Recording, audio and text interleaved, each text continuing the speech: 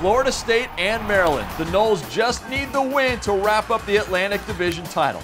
Opening drive for Florida State. Devonta Freeman. Watch him fight his way in. Touchdown Noles. They strike early, 7-0.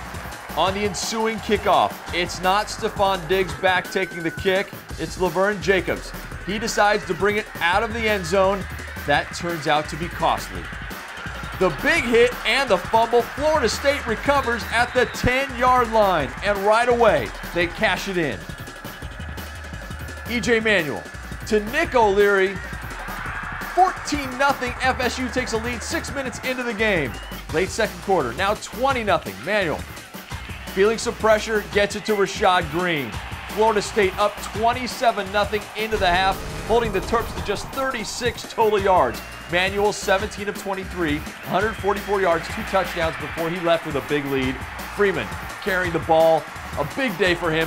Shoestring tackle down to the 2-yard line, and then at the next play, it's Freeman again, having a huge day. 148 yards, 2 touchdowns, gets in there. Final 41-14. Florida State takes care of business. The Noles are your Atlantic Division champions.